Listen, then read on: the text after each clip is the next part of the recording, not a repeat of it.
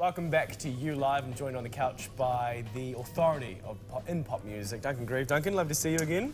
Lovely to see you too. It's been a while. I heard you were talking about Kaylee the other week. And I was very disappointed to miss that. Yeah, well, you know, some education that I provide. It's very important. Public service, you know. You do. You come in once a fortnight to teach us a little bit more about pop music. And it's very pertinent this week because Robyn, who you're going to be talking about, is coming to New Zealand. Yeah, well, I'm just going to go right ahead and say that... Just quickly, should I say? Yeah. What's the fascination? I know that she's good, I know that she's talented, but people really get on board with Robyn. Why does it happen? I think I think there's a few different reasons. Like, chiefly, she's got this amazing narrative to her story, you know, which is not true of most pop stars. In fact, narrative is something that you generally avoid because the narrative is normally, we held a big audition and this was the best one we could find, you know.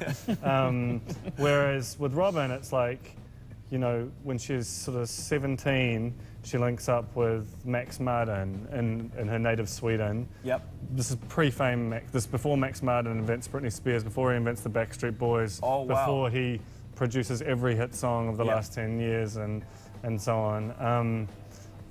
So they both kind of, they both invent themselves together. Yeah.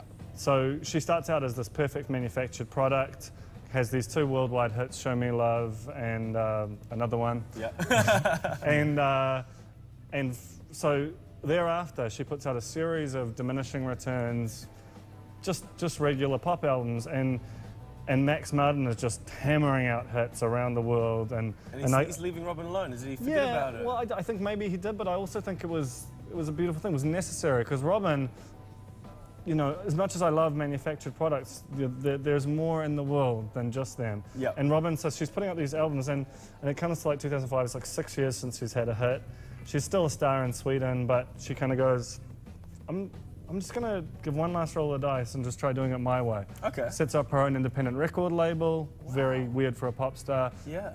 You know, basically takes complete creative control of her career, writes her songs, puts out this album called Robyn, which initially is only out in Sweden, but, you know, it feels like a lot of people have gone on board in the Body Talk era, but Robyn is where it started, and that was actually kind of a bigger hit, but, you know, it has just these spectacular songs on it, Be Mine, where the beat is entirely strings. It's almost an avant-garde pop record, which is almost, you know, people think that's a contradiction in terms. Why challenge them? I challenge you, dear viewer, to listen to that album and not see the way that it is extremely challenging to the pop form, while at the same time kind of it's a hit record, man. It's catchy songs. So I think the narrative's compelling, and the songs, because they're the product of one songwriter. You know, most pop music is a hive mind. It's like 6, 7 old, balding, creepy dudes, you know, spike these kids. And Guetta. Yeah, and David Guetta is just... and this is something very different. The same reason that Taylor Swift is compelling, because it's with one voice making things. Yeah. Robyn is like a 32-year-old woman writing from the perspective of a 32-year-old woman, with all of this amazing experience and telling very honest stories. It's why it's so compelling, you know. Yeah. And she's got a sense of pop music's history and the drama and all the things that kind of, when pop is at its like highest potential, you know, when it really grips you and it feels like there's nothing else in the world. Yeah.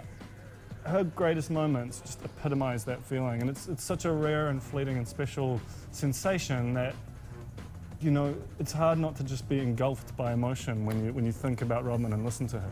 So you're going to the concert? No. No, seriously, I'm going to be in England. Oh. My mum's 60th. Is there any more brutal irony in the world that you're trading up the best party ever with all of your friends and people you would like to be friends with for your mum's 60th? No offence, mum, who's not watching. I just got to go hang out with my parents. It's in a pub in like Cornwall or some shit. That's Kawita there, really enjoying that one. Thank you for bleeping out that word as well, so we could bring up that comment. And Kyle's saying tune. Yeah, it is. It's lots of tunes. Well, should we get to one that I think was Rose's favourite song for a very long time, and Connor's, and everyone's really? Call Your Girlfriend by Robyn. Just for me, I'm just going to jump in here because when I watch this video, it excites me at the potential of her concert. Like, think how great this gig is going to be. Think how much you're going to be missing, Duncan. Look, I'm so sorry. Look, you know, the reason that I'm not just like here bawling and stabbing myself in the chest is because I've seen Robyn live in concert in a very small club smug. It was really amazing. It was so wonderful. She had 2 drummers. She came out. She plays like this perfect set, and you know, I was like here. Afterwards, she sent a text message to Justin Warren, a guy you know, saying Robyn would like to hang out with you guys. We went and had champagne with her. I had this moment that I will never ever touch again in my life. You know, that's my one celebrity story. Okay, it would be sacrilegious to see her again because it would be creeping in on that night. Exactly. Yeah. So you can't do it to that night. Wow. So exactly. So, but what I guess what I think is important about that story is that you who are watching this, if you can go to that concert, you go to that concert because you're going to have the best night of your life. Bar none. It will blow your mind. If you don't, I really don't know what you're breathing for. So, you know, think about that. There you go. Truth bombs from Duncan Greive. Thank you very much. Oh, it's been good. Succinct, passionate, and very informative. Here is Call Your Girlfriend by Robyn. Go and get tickets to the show. That was emotional. That was beautiful.